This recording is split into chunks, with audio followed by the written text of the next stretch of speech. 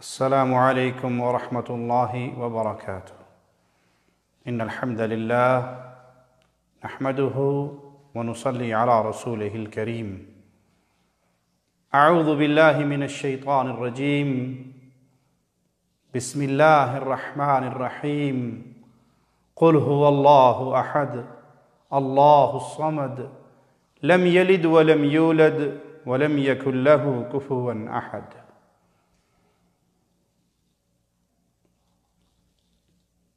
اسلام دین فطرت ہے جو اہل ایمان کو زندگی کے ہر مسئلے میں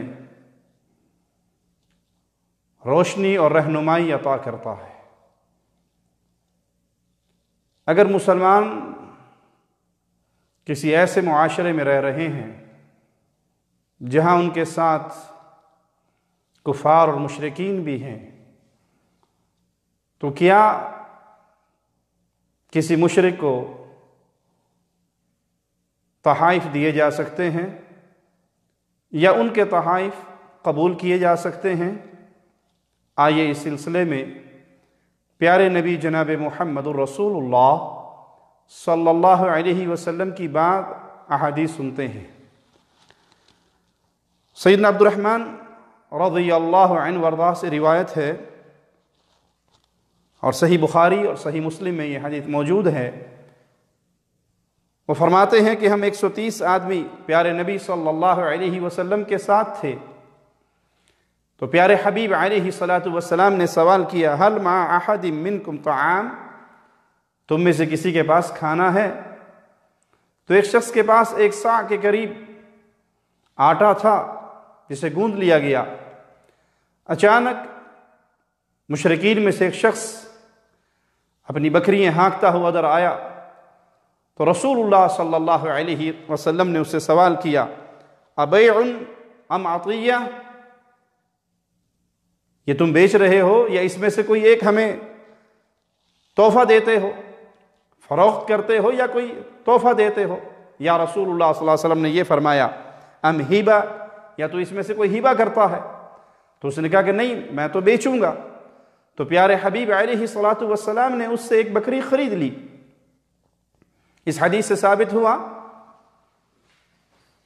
کہ کافر سے ہدیہ لیا جا سکتا ہے، مشرک سے ہدیہ لیا جا سکتا ہے، وگرنہ پیارے نبی صلی اللہ علیہ وسلم اس سے یہ سوال نہ کرتے۔ آپ نے اس سے اس کی رائے پوچھی، جس سے ہمیں یہ بات واضح ہوئی کہ کسی مشرک سے کوئی تحفہ، کوئی ہدیہ قبول کیا جا سکتا ہے۔ سیدنا انس رضی اللہ عنہ وارضاہ فرماتے ہیں کہ ایک یہودی عورت پیارے نبی صلی اللہ علیہ وسلم کے پاس بھنا ہوا گوشت لے کے آئی، گوشت کا کھانا لے کے آئی جس کے اندر زہر ملا ہوا تھا، اور پیارے حبیب علیہ السلام نے اس میں سے کچھ کھا لیا۔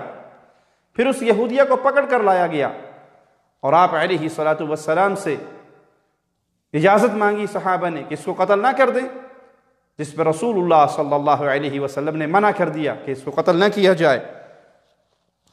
یہ حدیث صحیح بخاری میں 2617 نمبر۔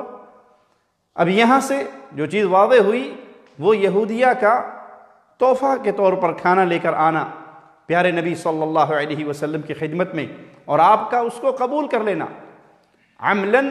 یہ اہل شرک میں شامل تھے، آپ نے اس کا تحفہ قبول کیا اور اس کو کھایا۔ اور یہاں ایک اور بات بھی ثابت ہوئی کہ رسول اللہ صلی اللہ علیہ وسلم کو علم غیب نہیں تھا، اسی لیے تو وہ زہر والا کھانا کھا لیا۔ اگر آپ کو غیب ہوتا تو آپ اس کھانے کے بارے میں پہلے ہی اطلاع کر دیتے اور اس کھانے کو تناول نہ فرماتے۔ سیدنا علی فرماتے ہیں کہ ایک حکمران نے پیارے نبی صلی اللہ علیہ وسلم کو ریشم کی کچھ چادریں بھیجی بطور ہدیہ، تو آپ علیہ السلام نے سیدنا علی کو دی اور کہا یہ میری بیٹی فاطمہ میں اور اپنی والدہ فاطمہ میں اور حمزہ کی بیٹی فاطمہ میں اس کو تقسیم کر دیا جائے۔ وہ ہدیہ مشرکین کی طرف سے آیا تھا، ان کے سردار کی طرف سے، حکمران کی طرف سے، لیکن رسول اللہ صلی اللہ علیہ وسلم نے اس کو قبول کیا۔ یہ حدیث بھی صحیح مسلم میں حدیث نمبر 2071 ہے۔ تو یہ احادیث ہمارے لیے روشنی کا منارہ اور پیغام دے رہی ہیں کہ پیارے نبی صلی اللہ علیہ وسلم کے پاس اہل شرک کی طرف سے کوئی تحفہ آتا تو آپ اس کو قبول فرماتے۔ سیدنا عبداللہ بن عمر رضی اللہ عنہما فرماتے ہیں کہ سیدنا عمر نے مسجد کے دروازے کے قریب ایک ریشمی جوڑا فروخت ہوتے ہوئے دیکھا اور اس کو خرید لیا، اور خرید کے وہ پیارے نبی صلی اللہ علیہ وسلم کی خدمت میں پیش کیا کہ آپ اس کو پہن لیجئے، خاص طور پہ جب سفیر آپ کو ملنے کے لیے آئیں، وفود آپ کے پاس آئیں تو آپ یہ پہنا کریں۔ تو پیارے حبیب علیہ الصلوۃ والسلام نے فرمایا انما یلبس هذه من لا خلاق له فی الآخرہ، اس کو تو وہ پہنے جس کا آخرت میں کوئی حصہ نہ ہو، جو اس کو پہنے گا اس کا آخرت میں اس کا کوئی حصہ نہیں، یہ اس کے لیے ہے۔ تو سیدنا عمر رضی اللہ عنہ رک گئے۔ اس کے بعد کچھ عرصے کے بعد پیارے نبی صلی اللہ علیہ وسلم کے پاس ویسے ہی ریشم کے کچھ جوڑے آئے اور آپ نے وہ سیدنا عمر کو بھیج دیے۔ سیدنا عمر چونکہ پہلے پیارے حبیب علیہ السلام کا فرمان سن چکے تھے، وہ جوڑے لے کر پریشان ہو گئے اور ان کو اٹھا کر پیارے نبی صلی اللہ علیہ وسلم کے پاس لے کر آئے کہ اے اللہ کے حبیب، یہ ریشمی جوڑے آپ نے مجھے بھیجے، مجھے ہدیہ دیا، حالانکہ اس کے بارے میں تو آپ یہ فرما چکے۔ تو پیارے حبیب علیہ السلام نے فرمایا میں نے تمہیں اس لیے نہیں دیے کہ تم اس کو خود پہنو۔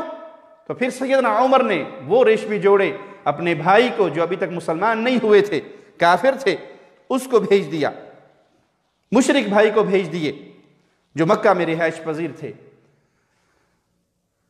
یہاں سے یہ بات بھی ثابت ہوئی کہ آپ اہل شرک کو، کسی مشرک کو، کسی کافر کو وہ چیز دے سکتے ہیں جو اہل ایمان کے لیے جائز نہیں۔ اب یہ حدود و قیود تو اہل ایمان کے لیے ہیں کہ ریشم کے کپڑے نہیں پہنے جا سکتے، یہ حد بندی مسلمان کے لیے ہے، اہل ایمان کے لیے ہے، کافر کے لیے نہیں۔ اسی لیے سیدنا عمر نے وہ چیز خود نہیں پہنی لیکن اپنے بھائی کو بھیج دی۔ سیدنا عیاض فرماتے ہیں کہ میں نبی کریم صلی اللہ علیہ وسلم کی خدمت میں ایک اونٹنی بطور ہدیہ لے کر آیا۔ آپ نے پوچھا اسلمت، تو مسلمان ہو گئے ہو؟ تو انہوں نے کہا کہ نہیں۔ تو پیارے حبیب علیہ السلام نے فرمایا انی نہیت عن زبد المشرکین، مجھے مشرکوں سے ہدیہ لینے سے منع کر دیا گیا ہے۔ اس حدیث میں مشرکین سے ہدیہ لینے سے منع وارد ہوا، پیارے حبیب علیہ السلام نے قبول نہیں کیا۔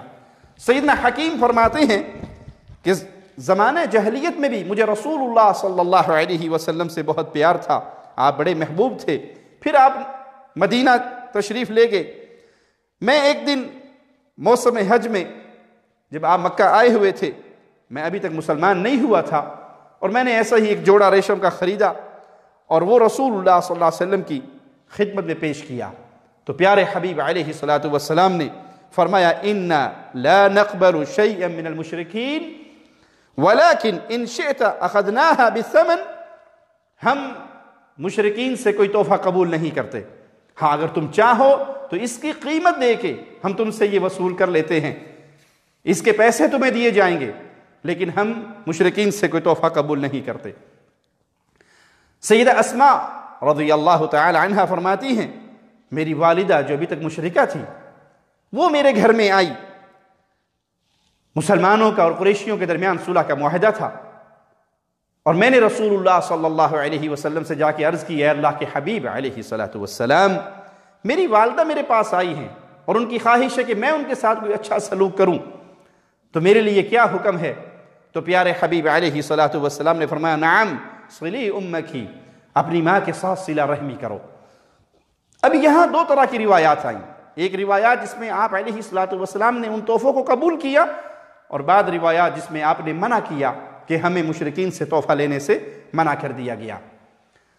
تو ان تمام نصوص کو اکٹھا کر کے اہل علم نے جو چیز راجب بات بیان کی وہ یہ کہ چند شرائط کے ساتھ اہل شرک سے تحفہ قبول کیا جا سکتا ہے، اور ان شرائط میں سب سے پہلے یہ کہ ان تحائف کا جو تبادلہ ہو اس کے پیچھے محبت اور مودت نہ ہو، کیونکہ مومن کی محبت صرف مومن سے ہوتی ہے۔ مومن مومن کو تحفہ دیتا ہے تاکہ محبت بڑھے، مومن مومن کو سلام کرتا ہے تاکہ محبت بڑھے۔ اگر کسی کافر کو ہدیہ دیا جائے، تحفہ دیا جائے یا اس کا تحفہ قبول کیا جائے تو اس کے پیچھے یہ جذبہ کار فرما نہ ہو کہ اس سے محبت اور مودت بڑھے گی۔ کیوں؟ قرآن حکیم کے اندر مولا کا فرمان ہے لا تجد قوم یؤمنون باللہ والیوم الآخر یوادون من حاد اللہ ورسولہ، آپ اہل ایمان میں سے ایسے لوگ نہیں پائیں گے جو ان سے محبت کریں جو اللہ اور اس کے رسول سے دشمنی کریں۔ تو اللہ اور اس کے رسول سے دشمنی کرتا ہے مشرک، جو اللہ کے ساتھ شرک کرتا ہے وہ اللہ کا بھی دشمن ہے، وہ اللہ کے رسول صلی اللہ علیہ وسلم کا بھی دشمن ہے۔ تو پہلی شرط تو یہ کہ اگر اس تحفہ تحائف کے پیچھے یہ جذبہ کار فرمان نہ ہو، پیار و محبت کا، مودت کا، تو پھر لیا جا سکتا ہے۔ اور دوسری شرط کسی دینی یا دنیاوی خرابی کا باعث نہ ہو۔ جس چیز کا ہدیہ دیا جا رہا ہے وہ بذات خود حلال اور جائز ہو، یہ نہ ہو کہ حرام چیز کا تحفہ مسلمان قبول کرے۔ جو چیز قبول کر رہا ہے اس کے لیے شرط ہے کہ وہ حلال اور جائز ہو، مسلمانوں کے عقائد پہ زد نہ پڑتی ہو، مسلمانوں کے عقائد پہ چوٹ نہ پڑتی ہو اس تحفے کو لینے کی وجہ سے۔ کوئی عیسائی، کوئی یہودی، کوئی نان مسلم اپنے مذہب کا پیغامبر بن کر، اپنے مذہب کا داعی بن کر آپ کو مذہبی چیز گفٹ کر رہا ہے، اس کو قبول نہیں کیا جائے گا۔ آپ کو صلیب دے رہا ہے، آپ کو مورتی دے رہا ہے، آپ کو بت دے رہا ہے اور آپ سے ڈیمانڈ کر رہا ہے کہ اس ہدیے کو قبول کرو، تو یہ ہدیہ قبول نہیں کیا جائے گا۔ یعنی ایسی چیز قبول نہیں ہوگی جس سے اسلام کے سچے اور سچے چہرے پر داغ پڑتا ہو اور اسلام کے عقائد پہ زد پڑتی ہو۔ ہدیہ لینے یا دینے کا مقصد اسلام کی طرف راغب کرنا ہو، مصلحت یہ ہو، دل میں سوچ یہ ہو اس نان مسلم کے ساتھ، اس مشرک کے ساتھ، اس کافر کے ساتھ میں اچھا سلوک کروں گا تاکہ یہ اسلام کے قریب ہو، یہ مسلمانوں کے قریب ہو، یہ دین کے قریب ہو، یہ کلمہ پڑھنے والوں میں شامل ہو جائے، یہ اہل ایمان کی صف میں شامل ہو جائے۔ اس مقصد کو سامنے رکھتے ہوئے کوئی تحفہ لیا جا سکتا ہے۔ لیکن ان کے مذہبی شعائر میں شرکت کرنا، وہ تحائف لینا، وہ تحائف دینا، ان کی عیدوں میں شامل ہونا، وہ چیز جو اسلام کی روح سے ٹکرا رہی ہے اس میں ان کا حصہ بننا، یہ قطعاً جائز نہیں ہے۔ جس کے اندر بعض کلمہ گو شکار ہو جاتے ہیں، بعض کلمہ گو کو ہم نے دیکھا کہ وہ اس حد تک گر جاتے ہیں کہ ہندوؤں کے مندروں میں جا کر وہ ان کی مورتیوں کو پوج رہے ہیں، وہ ان کی مورتیوں کو دھو رہے ہیں، وہ ان کے اوپر دودھ کی سبیلیں جو ہندو چڑھاتے ہیں، تو یہ کلمہ پڑھنے والا بھی اس میں شریک ہو کر اس کو وہ کرتا ہے۔ مورتیاں گفٹ دیتے ہیں، مورتیاں بانٹی جاتی ہیں، مورتیاں مسجد میں لا کے رکھی جاتی ہیں اور کلمہ پڑھنے والے مندر میں جا کے نماز پڑھتے ہیں، مندر کے اندر جشن منائے جاتے ہیں، مندر کے اندر مسلمان شریک ہو کر اپنے مسلمان ہونے کا اظہار کرنے کے لیے بعض اوقات نمازیں ادا کرتے ہیں۔ تو یہ تمام چیزیں جو اسلام کے عقائد اور اسلام کی روح سے ٹکرا رہی ہیں یہ ناجائز ہیں، اہل ایمان اس کو نہیں کر سکتے۔ بعض لوگ اپنی دنیاوی مصلحتوں کی بنا پر اہل شرک کے مراکز پہ جاتے ہیں، مزارات پہ جاتے ہیں، وہاں چادریں چڑھاتے ہیں، گلے میں چادریں پہنتے ہیں، ان کو دنیاوی مفادات ہیں، ان کے دنیاوی فوائد ہیں، ان کے ہاں دنیاوی معاملات ان کی آنکھوں کے سامنے ہیں، لیکن وہ عمل کر رہے ہیں جو ایمان کی روح سے ٹکرا رہے ہیں۔ قبروں پہ جانا، چادریں چڑھانا، پھول چڑھانا، دیے جلانا، اس مردے کو مشکل کشا سمجھ کے اس کے سامنے ماتھا ٹیکنا، اس کی قبر پہ، اس کی ڈھیری پہ کوئی بھی ایسا عمل کرنا جو اہل شرک کے عقائد کی ترجمانی کرتا ہو، جس سے توحید کی روح پہ چوٹ پڑتی ہو، یہ اہل ایمان کے لیے جائز نہیں ہے۔ کیوں؟ اسلام بدنام کر رہے ہیں، اس طریقے سے آپ اسلام کو بدنام کر رہے ہیں۔ آپ کے سامنے دنیا کا کوئی بھی مقصد ہو کہ اس سے میرا فلاں مقصد حل ہوگا، لیکن آپ یہ دیکھیے کہ آپ داعی کس چیز کے ہیں، آپ حامل کس عقیدے کے ہیں، کتاب و سنت کے، توحید کے، قرآن کے۔ تو جس چیز کی آپ حامل ہیں، جس چیز کے آپ دعوے دار ہیں، جس عقیدے کو آپ ماننے کے نام لیوا ہیں، وہ آپ کو اس کی اجازت نہیں دیتا کہ آپ مزارات پہ جائیں، آپ ڈھیریوں پہ جائیں، آپ مردوں کے سامنے جا کے اپنی پیشانی ٹیکیں، آپ وہاں پہ سجدہ ریز ہوں، یا وہاں پہ نذر و نیاز چڑھائیں، وہاں پہ چادریں چڑھائیں، یا کم از کم اہل شرک کو راضی کرنے کے لیے کچھ ایسے اعمال کر رہے جس سے اہل شرک آپ کے ساتھ راضی ہو جائے۔ اہل شرک راضی ہو بھی جائیں تو اللہ کبھی ایسے اعمال کرنے والوں سے راضی نہیں ہوتا۔ اللہ سے دعا ہے اللہ ہمیں زندہ رکھے تو ایمان کی بہترین حالت میں رکھے، اللہ ہمیں موت دے تو ایمان کی بہترین حالت میں ہمیں اپنے پاس بلائے۔ اقول قولی ھذا واستغفر اللہ لی ولکم ولسائر المسلمین فاستغفروہ انہ هو الغفور الرحیم۔